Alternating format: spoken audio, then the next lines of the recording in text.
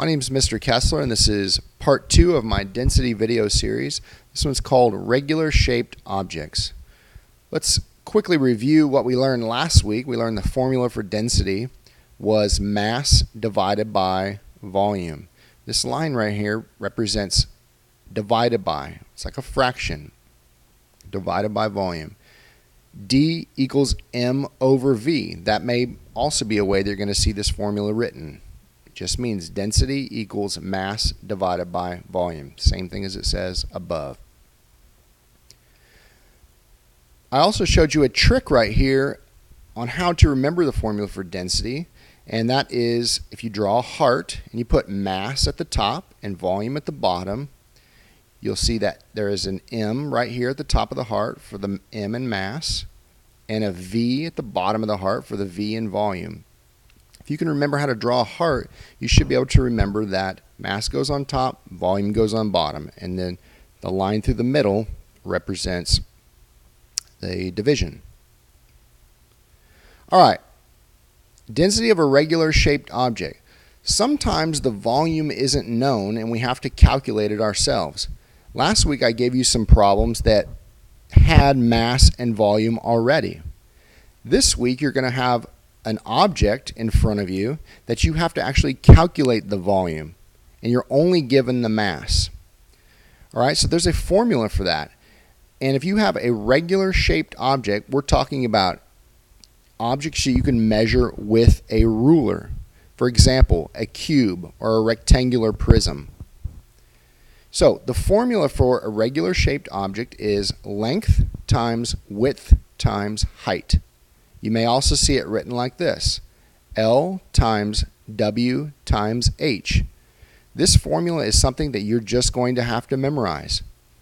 Length times width times height is the formula for a regular shaped object. Okay, let's do a sample problem. This will make a lot more sense.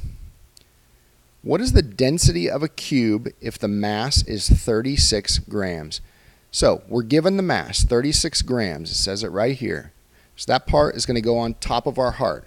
But we don't know the volume yet. However, we have the cube in front of us, and let's pretend I have a ruler, and I already measured these. The length I measured is 3 centimeters. The length is right here. The width right here I measured is 2 centimeters. And the height is also 3 centimeters. We will just fill in these fields right here. Length, 3 centimeters. Width, 2 centimeters. And height, 3 centimeters. And let me show you how to work this problem. This is a little tricky if you haven't done it before, so kind of follow along. You'll take 3 times 2, that's 6. 3 times 2 is 6. And then you take 6 times 3. 6 times 3 is 18. The answer will be 18. If you're putting it into a calculator, you would do it like this: 3 times the times button, 2, the times button again, 3.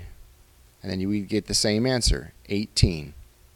So we have 18 cubic centimeters is the volume of this block right here, or the volume of this cube. It's how much space it occupies.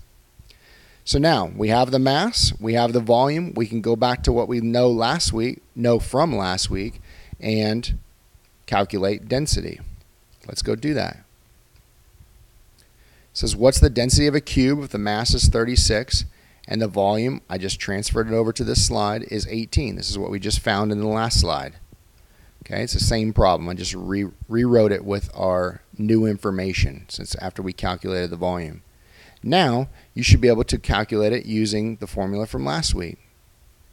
You'll remember your heart right here, mass divided by volume. Then we'll take the mass and substitute the word mass for the actual mass. We'll put 36 because that's where we got this right here. And the volume is 18 centimeters cubed. We got that from right here. And we'll just write it as a fraction, 36 over 18. Remember, I said the top dog goes in the house. Top dog will go in the house. 36 goes in the house.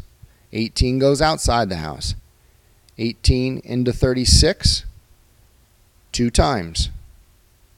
So the answer is D equals 2. But are we done yet? No, we still have to put the unit of measurement.